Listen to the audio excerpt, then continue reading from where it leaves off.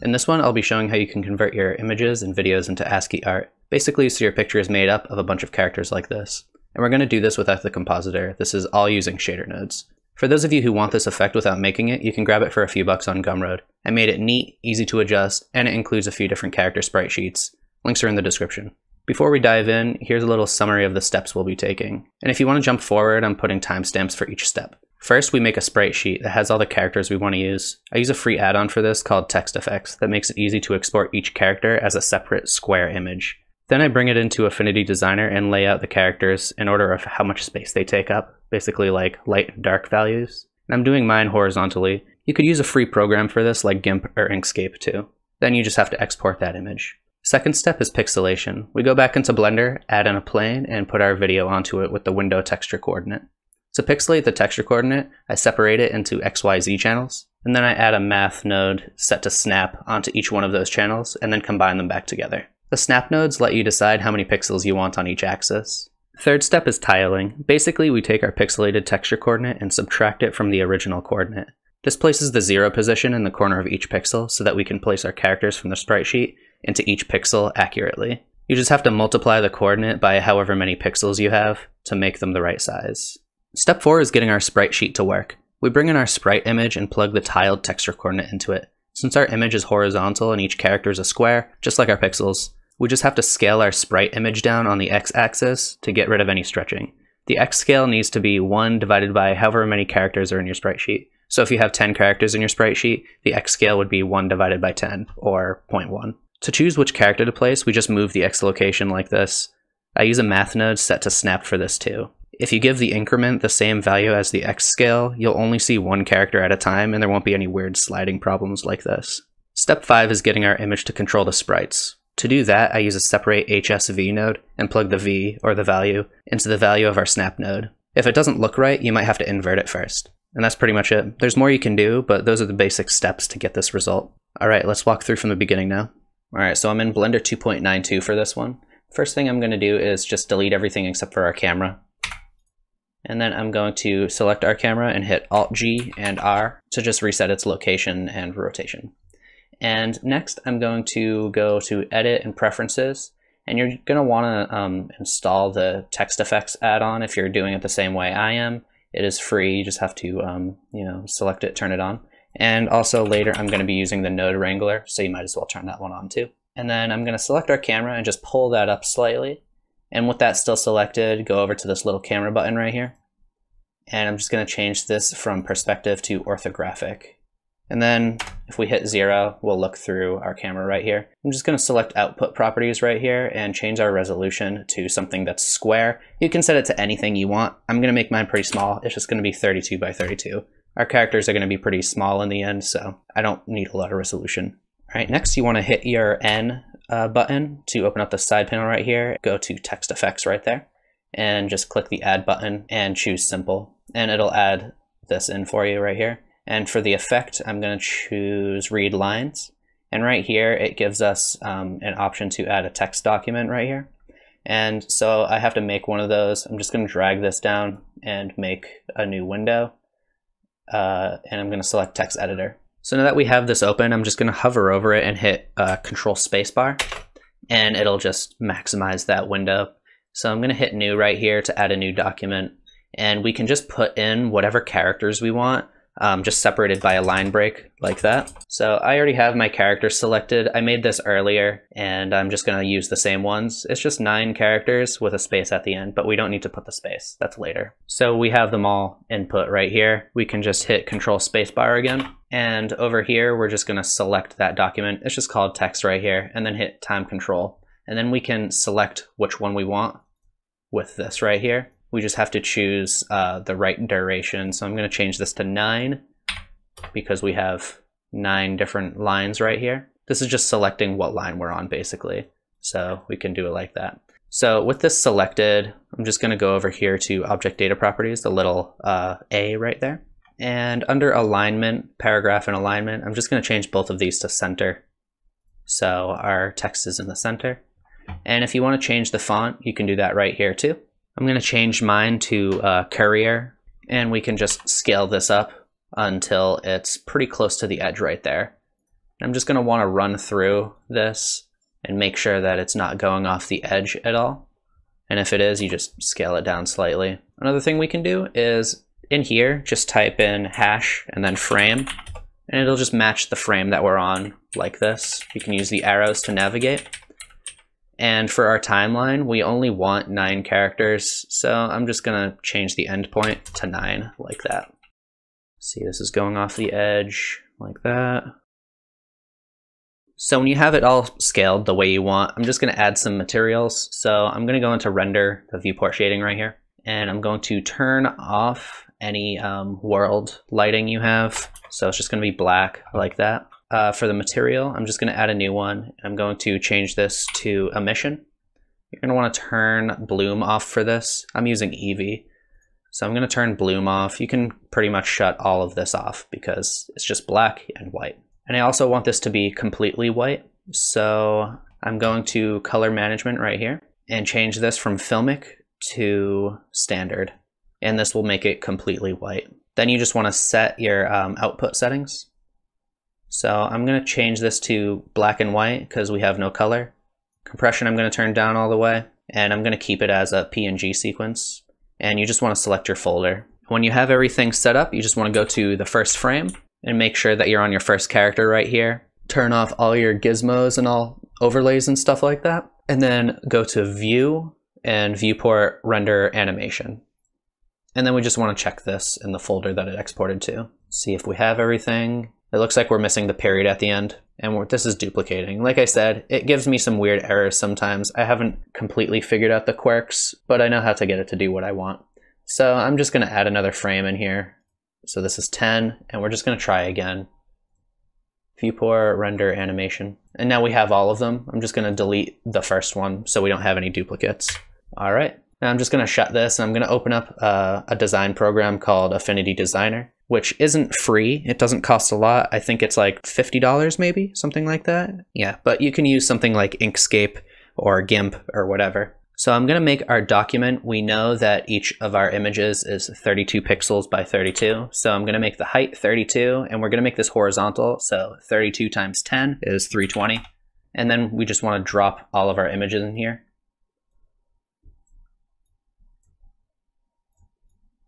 And I'm just going to spread them out evenly, except for the end, which is going to be a blank spot.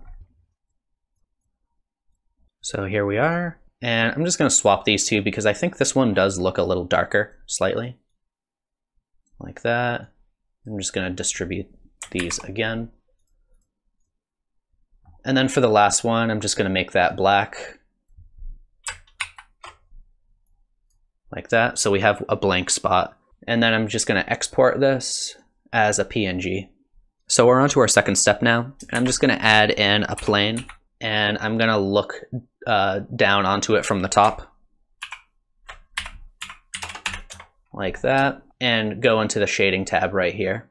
And for this, I'm going to want to look through the camera and just zoom in until the plane is filling up the screen. Like that. And you just want to select your plane, and we're going to put whatever image you want to convert into ASCII art. You're just going to want to put that on here. So I'm going to add a new material right here and delete this. Add in an image texture. Plug that into the surface. You can just plug it in directly, or you can feed it into an emission shader. And then I'm going to bring in a texture coordinate, and we're just going to plug in the window right there. And we just want to load in our texture now. And when you plug in the window right there, it's just going to be the same shape as the window that you're using.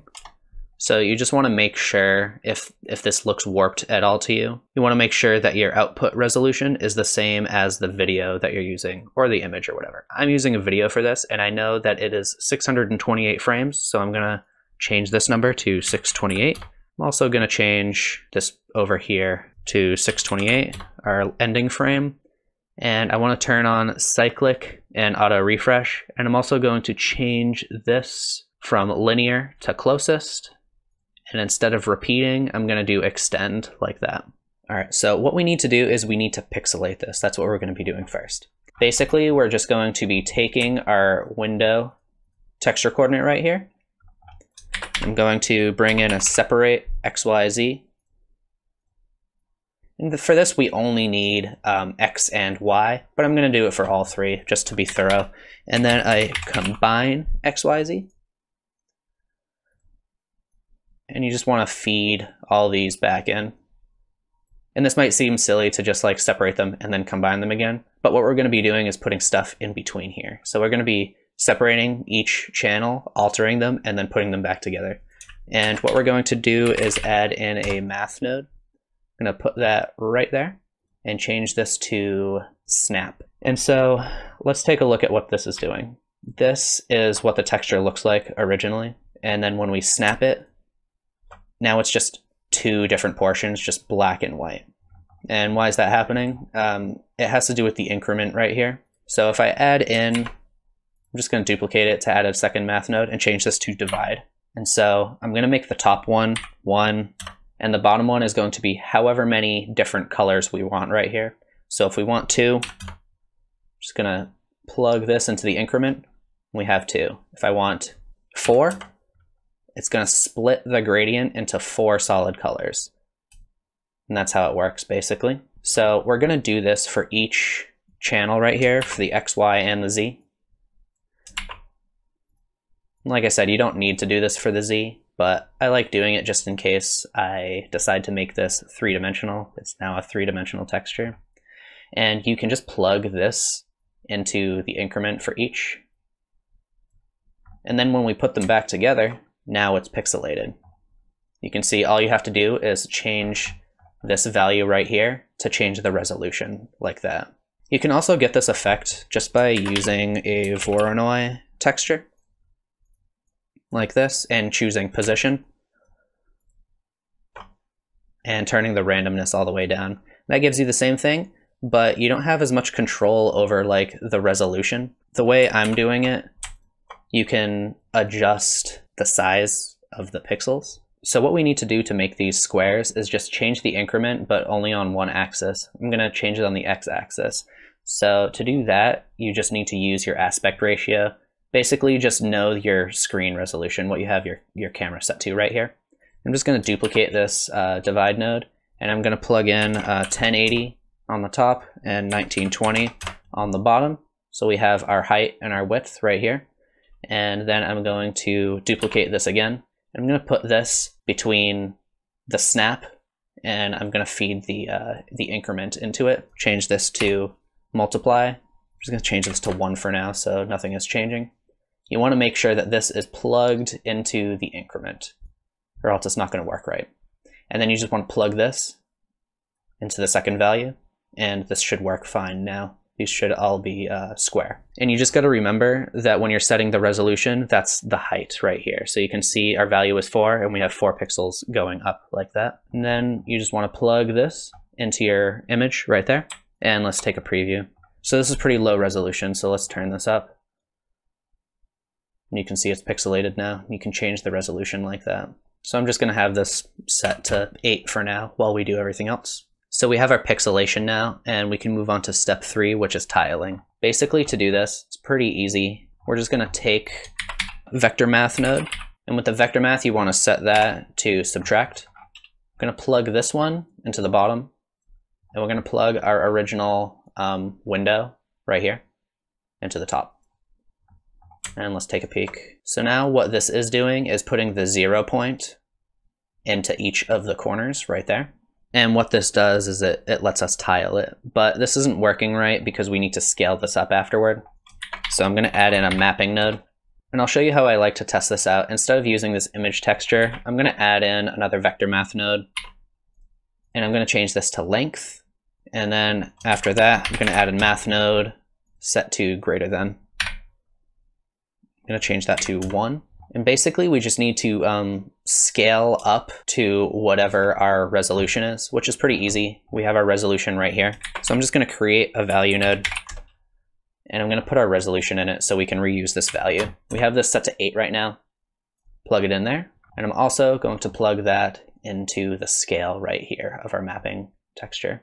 Now you can see we're actually able to see some things, but it's stretched out on the x-axis. So once again, I'm going to add in a combine XYZ. That way we can alter each of these separately.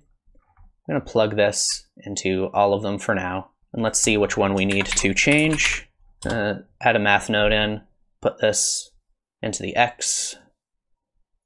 Basically what the length node is doing is checking the distance to the 0 point. So when I set this to 1, it's making a black circle with the radius of 1. Basically what I'm looking for is for it to be touching both of the sides like that, and then we know that this is actually square.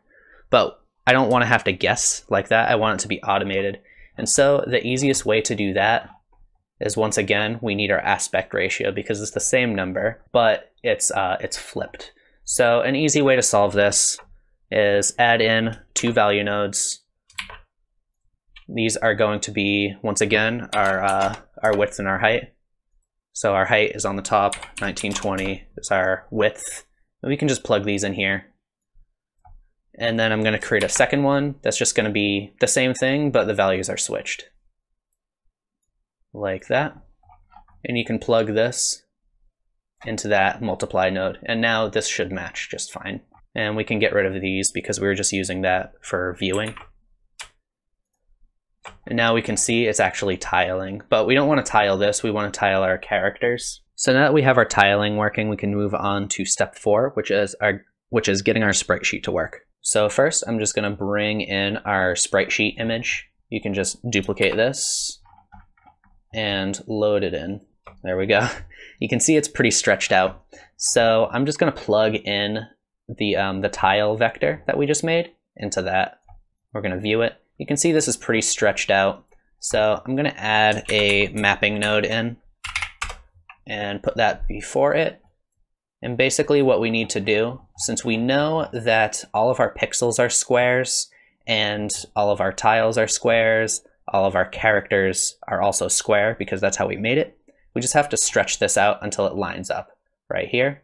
You can see if we take this and just divide it by 10, that's how many characters we have. This lines up perfectly. So that's what we need to do. So what I'm going to do is I'm going to add in another combine XYZ. And this is going to be for the scale. I'm just going to change all these to 1 for now. So when we plug it in, it doesn't, go to 0. And I'm going to use another math node. Change this to divide. And I'm going to do 1 on the top. And then however many characters we have in our sprite sheet on the bottom. Like that. So we only have 10.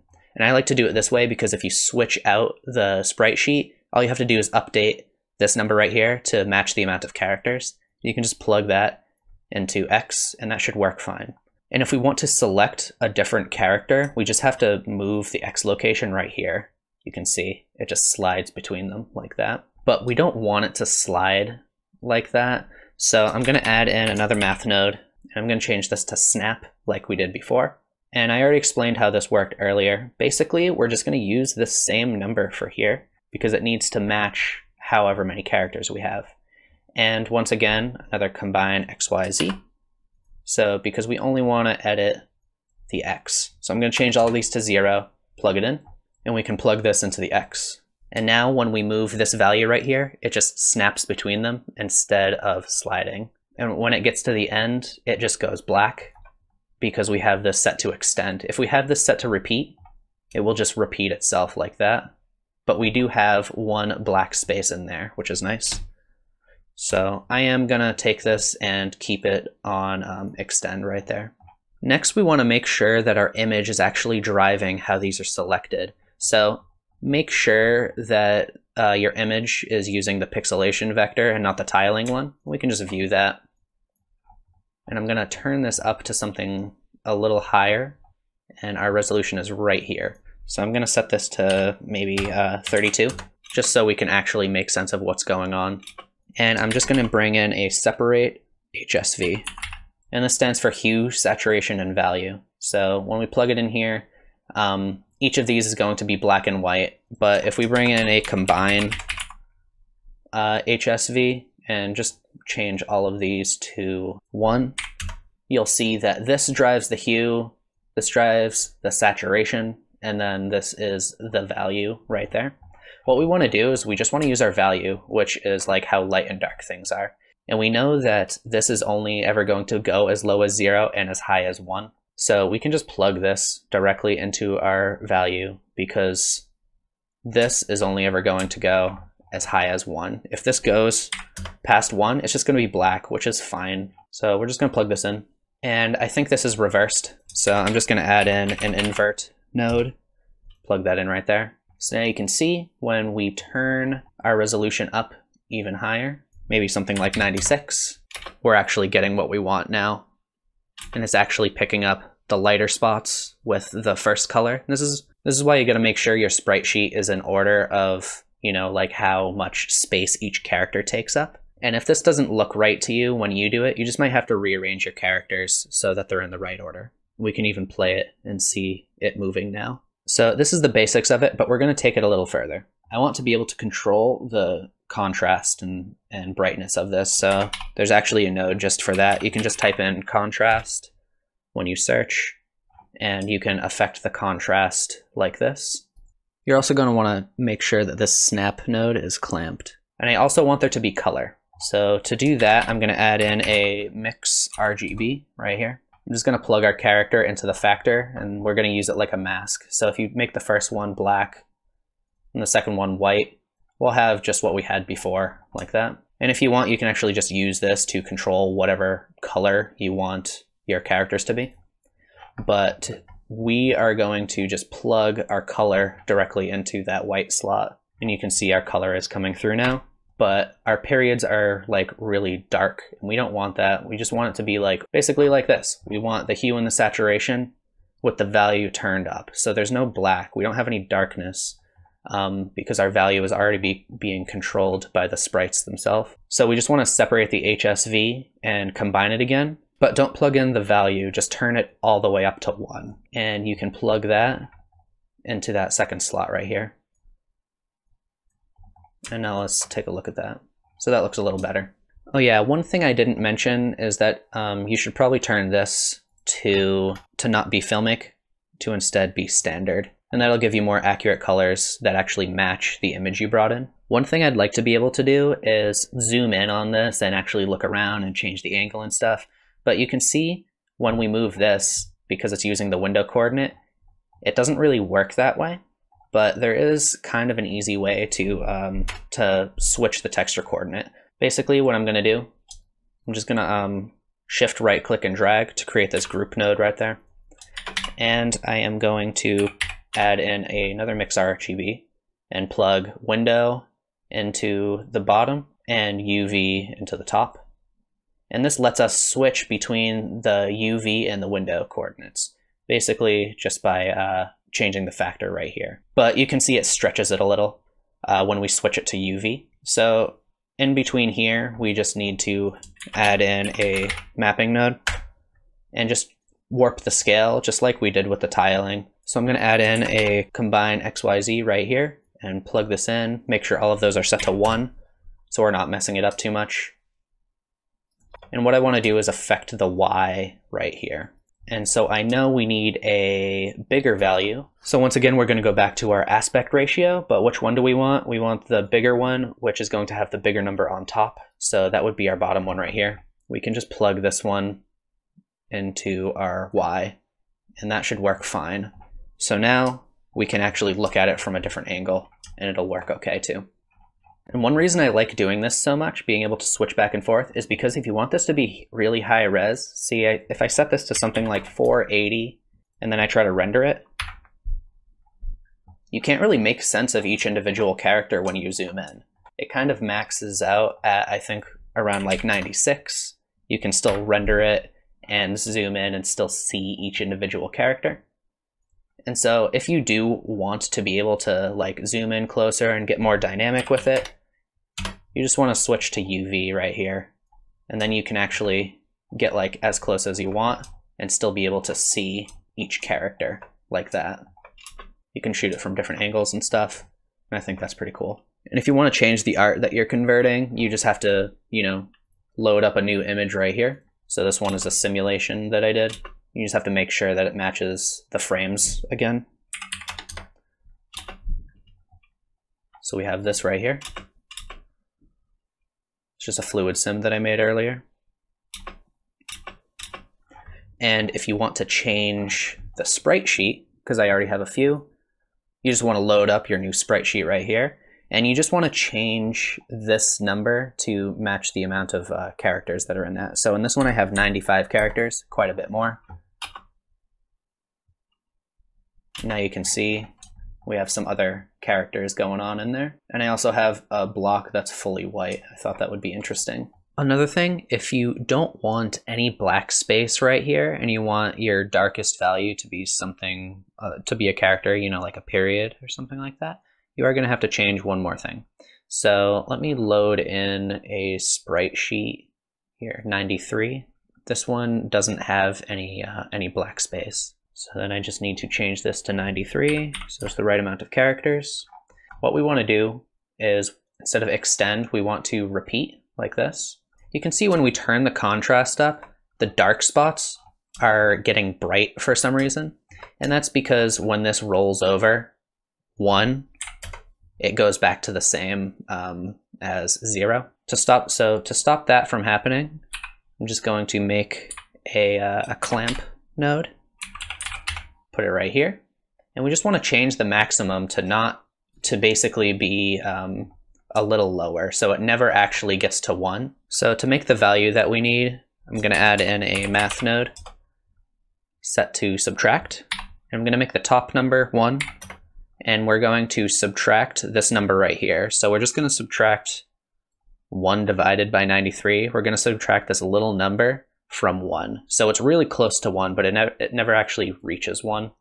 And now you can see our lowest value is this period. And since we're clamping it, you can turn clamp off right here if you want to. It doesn't really matter, it's just a redundancy. And if you want this to be more than just a filter, you can also use this, you can just plug it into you know, whatever other texture you want. So you could plug it into a mission. You want it to be like a TV screen, something like that. Or you could plug it into like a principled BSDF, just into the color. See what that looks like. And then I'll just switch this to the UV coordinates. We can have a look at a different angle. Let's see, turn the roughness all the way down. That's kind of neat. So that's it. If you don't want to make your own sprite sheet, I put some on Gumroad for free. And once again, you can get the completed ASCII art generator for a few bucks over there too, as well as some other things like lightning models, barbed wire, and my glitch effect. I also recently set up a Discord server, so if you need help with Blender stuff, if you want to help others, or if you just want to hang out, you can find the link in the description. Thanks for watching. Have a good one.